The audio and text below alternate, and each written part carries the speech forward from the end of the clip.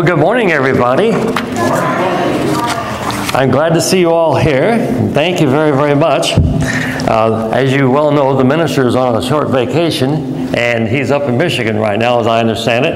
And so it's just winds here. That's who it is. All right. But I want to welcome you all to Rockville First United Methodist Church and our service this morning. And I don't know if we've got any visitors here this morning, but if we do, that's great. Glad to have you. And if it's just the regular members, that's better yet. So thank you so much for coming. If you could join me in the beginning here with our call to worship, and I will begin it, and then you read your part, if you will. To God's beloved, who have been chosen according to the foreknowledge of God the Father through the sanctifying work of the Spirit, to be obedient to Jesus Christ and sprinkled with His blood. Grace and peace be yours in abundance. Grace and peace be yours in abundance. Amen. Let us praise our God.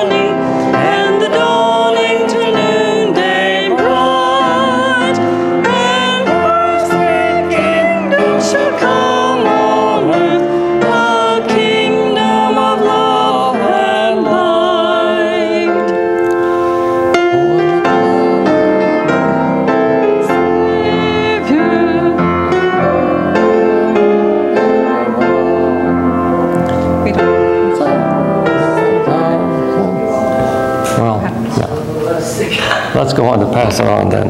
Okay. We always have a glitch. Pass it on.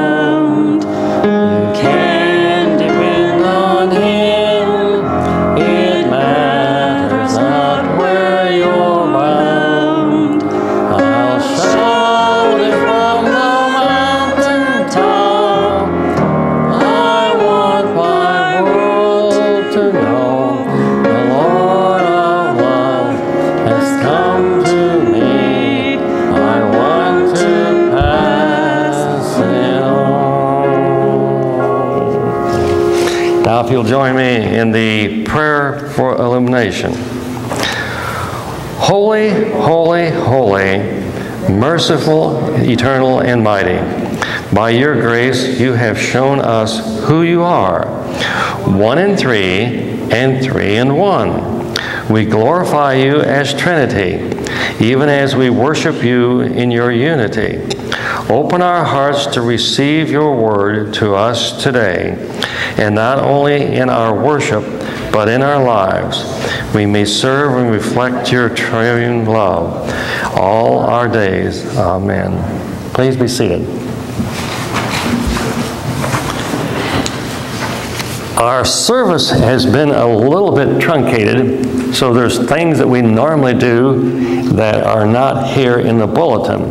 But one thing I do want to point out on the front cover of your bulletin, you notice the words. It says by Julia Ward Howe, "As he died to make men holy, let us die to make men free." Well, in Christianity, he died to make men holy. Let us live to make men free. So it's just a slight change, nothing really big. I want to talk to you today about something very important to me, and that's the church. And I want to say a little poem that you all have memorized. So I want you to say the memorized poem with me. Put your hands up here like this. Pull them back down like that and say, "Here's the church. Here's the steeple. Open the doors, and there's the people." Okay, now I want to talk to you about church. First, I want to tell you a little bit about the early part of the church here, because it's important. And many of you may not know the church history. Some of you may know the church history. I was fortunate that Susan Harbison helped me with it, along with Karen Woodson and Kathy, our church secretary. But let me read you just a couple of things here. The first log building in Rockville occupied for stated religious services was the old log courthouse. This was used until the Birch School House was constructed in 1832. The Methodist the Baptists, and the Presbyterians were all using this building for religious services. Following this, the new courthouse was used by all denominations. After the Presbyterians built their own church in 1833, the Methodists enjoyed the privilege of frequent use of it. The Methodists built their own wood-framed church on West Ohio Street with the parsonage just east of the church in 1837. Their numbers were few and their means small for such an undertaking, but they succeeded in building a large house known as Old Church. It is related that Samuel Knoll mortgaged his farm for the money with which to complete the church. And there possibly were others that did the same. The total cost was $2,500. The Indiana Conference was held in this old church on October 17th of 1838. This was the only time that the Rockville ever entertained the conference. The pastor at that time was Reverend Cornelius Swank. After using the old church for 28 years, the Methodist Society returned to the old courthouse for services for yet another year. And in 1865, sold the old church to the African Methodists, who used it until 1900, when it was finally torn down. A lot was bought on the corner of Market and York Streets in 1865, and Reverend Thomas Meredith began circulating subscriptions for building the new church building. The present Rockville Methodist Church was built in 1868, and then in 1892 it was rebuilt and enlarged. The sale of the South Market Street property made possible the building of a new parsonage on North Market Street in 1904. Now, that pertains to what I'm going to talk about this morning. The reason I brought that up. Now, I'm not particularly smart, but I brought with me a book that I had to buy this spring when I took a course at Asbury Theological Seminary down in Wilmore, Kentucky. And I didn't have to leave my house. I could take it online from my library and study this course. And in this course, I had several textbooks I had to have, but the point was this particular text was written by a Paul Hebert. Now you say, well, who in the world is Paul Hebert? Well, Paul Hebert was born in India to missionary parents. He was a white man just like the rest of the people in here. And then he went to school at the Mennonite Brethren Biblical Seminary at the University of Minnesota. And then Hebert went on overseas and mission to India. And after that, he came back and taught at Fuller Theological Seminary before becoming a distinguished professor of mission and anthropology at Trinity Evangelical Divinity School. Hebert was best known for his concept of the excluded middle. Now, I'm not going to get into that. That's the subject of another. But I want to talk to you today about something very important, and that's the church. We're going to look at the church from a different angle. This is not a sermon. This is a message. And I thought it would be best, and I got the approval of Pastor Brian to do this. So let me talk to you about how churches are built and come into being so that you can have a better understanding of that. In long-range planning for churches and planning a new church, because you see, churches aren't just to come every Sunday morning and get together and do church here. They're to reach out beyond the walls and build new churches. And we call that church planting. But in order to do that, you have to include the renewal of old churches. Because the old churches serve a very important purpose. The birth of a new congregation is no guarantee that they will remain spiritually alive. All forms of life involve the process of health and illness. A church can remain vitally alive only as it periodically experiences times of renewal. If you don't have church renewal, the churches finally die out. Faith may be something very intense and personal to you, but Christianity is also a community of believers, the church, united under the lordship of Christ. Although the church is a corporate body, it must take on social forms. Without these forms, there would be no relationship among believers and no visible congregation. The church is not just a social organization, it is the body of Christ and the Spirit of God at work within us. Let us look at the process of institutionalization of the church.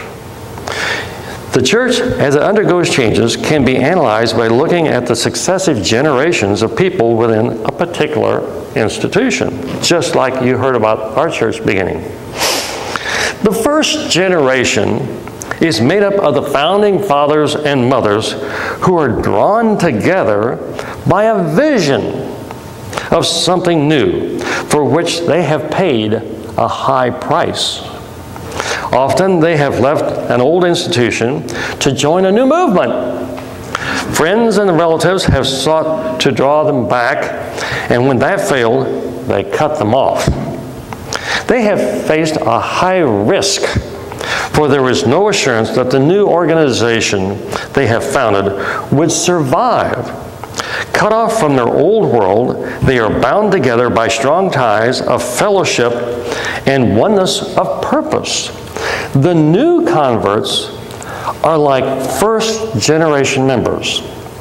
Therefore, they too have paid a high price to leave the old and join the new.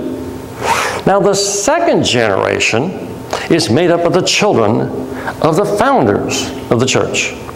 Here, major and structural changes take place. While the founders paid a high price to leave their old institutions to form the new one, the children grow up within the framework of the new institution and its programs. The cost for them is not so high, but neither is their necessary commitment. Members of the second generation do grow up during the excitement, the sacrifice, and the commitment of the new movement, but they acquire a second-hand vision that motivated their parents. By the time you get to the third, fourth, and fifth generation, the new movement has become an establishment. In these churches, the children go to Sunday school, go to youth meetings with their friends. With these friends, they make a profession of faith and are baptized. To remain within the institution is the path of least resistance and cost. The life of the church, like any institution, depends upon one generation succeeding another. But the weakness of these successive generations is that each become less and less committed. What began as a movement has become a bureaucratic organization. Over the generations, the organization grows and matures. And with maturation come with the problems of middle age, loss of vision for the church, and a hardening of the category. Now, there are benefits to this institution. There is the lift for the second generation. Their children usually get good education and become the community leaders, not only in the church, but throughout the community. The danger is that with this rise of the social class, there is no longer witness effectively to that community that maybe was even what we call the church. The second benefit to this institution is efficiency. New decisions are made within the church for each activity. Programs get done faster. Habit formation becomes the norm, and creative becomes routine for making decisions. A third benefit of the institutionalization is the ability to mobilize large numbers of people and resources to carry out otherwise impossible programs of missions and ministry. A fourth benefit is the theological maturation of the church. Some of the people of the church become miniature Bible scholars, have a much deeper understanding of the Bible and its message. The long-range survival of the church is dependent upon members of the congregation, other than the minister, to be able to explain what passages of the Bible mean and have a deep understanding of the Scriptures. Now, there are dangers to the institutionalization. What began as a means to help the congregation can end in a way to strangle it. For an example, let us say, in order to evangelize the community, the church forms a committee. The committee wants to keep minutes, so they hire a secretary within themselves to send out letters and make reports. In the end, the secretary and the other letter writers see little connection between those tasks and evangelization of the neighborhood. Churches that were organized to evangelize use up more and more of their time and resources for self-maintenance and maintaining the institution, whereas young churches often make do with the simplest of facilities. The older churches spend more and more of their time maintaining the sanctuaries, the air conditioning, the carpeting, and making bulletins, baking cookies, and paying the administration less of the resources on evangelism. Can you see what is beginning to happen here? We're moving away from the light. We're moving away from the vision of the church. What was the purpose of the church? What was the coming together to make a church, to now maintaining a church? Now you may say, well, that's not us. That's not the way we do it here. I'm talking in churches in total. And how did I find it out? Through Paul Hebert's book. And why did I learn it through that? Because as I went from church to church to church to church throughout Western Indiana, I started seeing this pattern. That people came here, got here right on time, had church right on time, and started doing the things in a very ritualistic method, which is good to some sort, but there was no reaching out. There was no excitement in the service. That is the reason I put in your bulletin part of my research, and that is how to build a very effective church. And this is not one person thinking. This is many churches that were very successful came together in order to make what is happening successful in each church. Not just this church, but in all churches. The things that it takes to keep people coming back and coming back and coming back. So what are the things that we can work on in order to avoid becoming this institutionalized church? Well, one of the things is prayer. Praying for each other. And you might say, well, we already do that. Well, okay.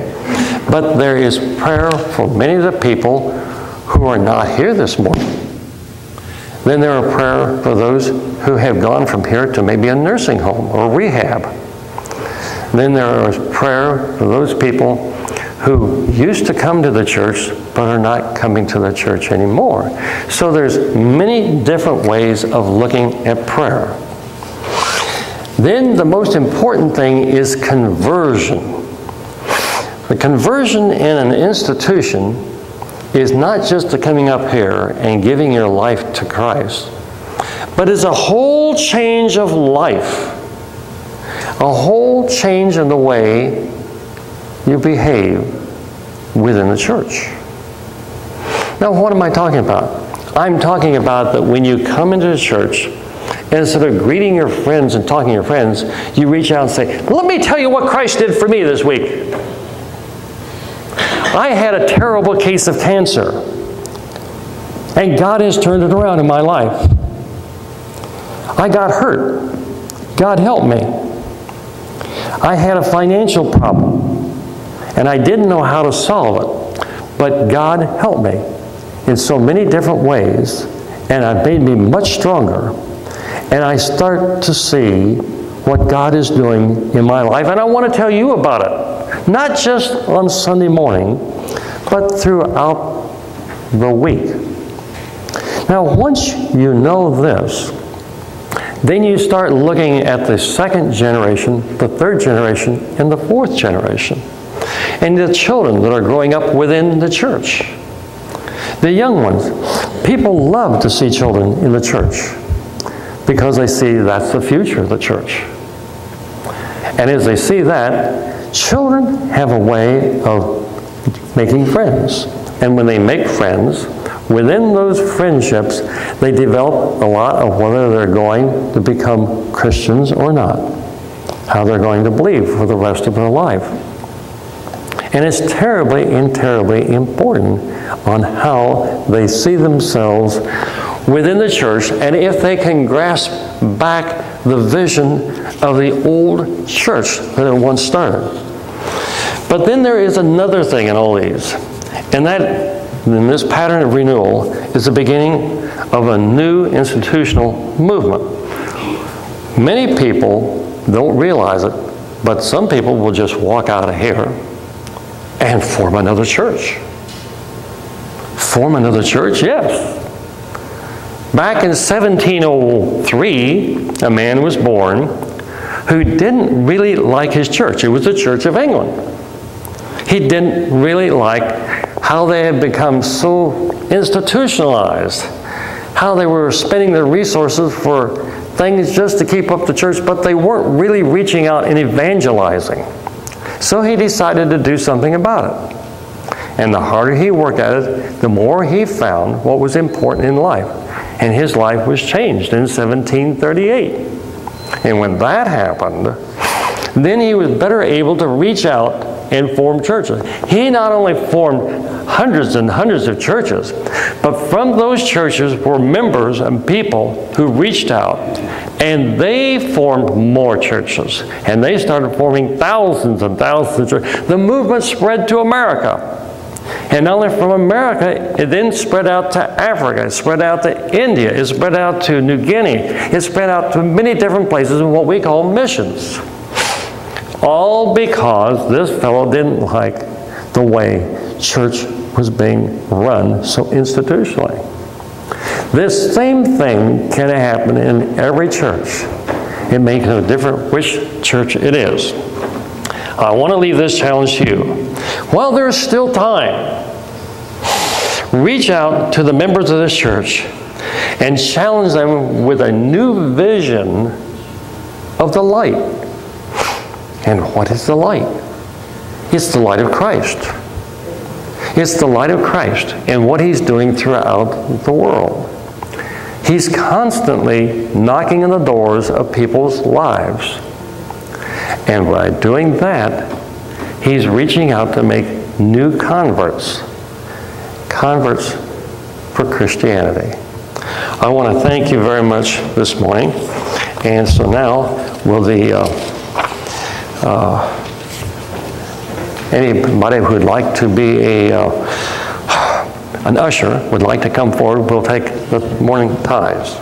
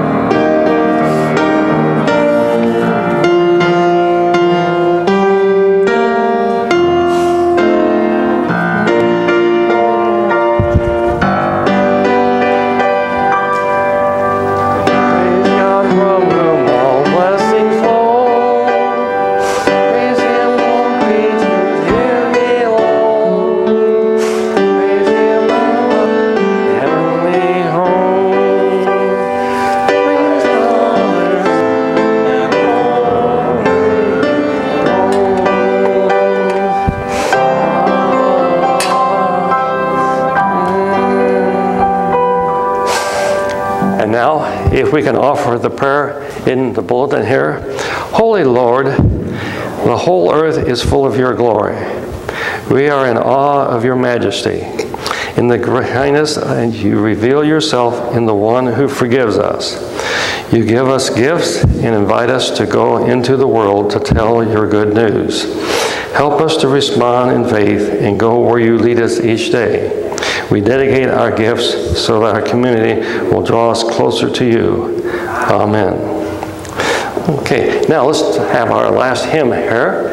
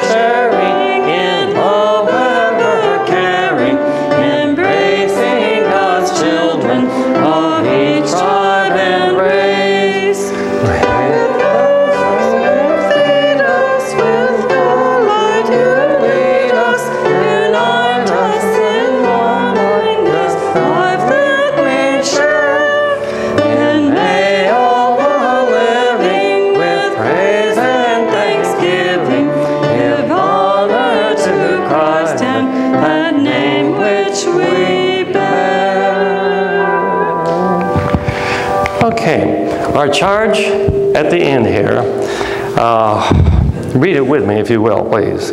The grace of our Lord Jesus Christ and the love of God and the fellowship of the Holy Spirit be with you and remain with you always. Go in peace to love and serve our triune God. Thanks be to God. Thank you for coming.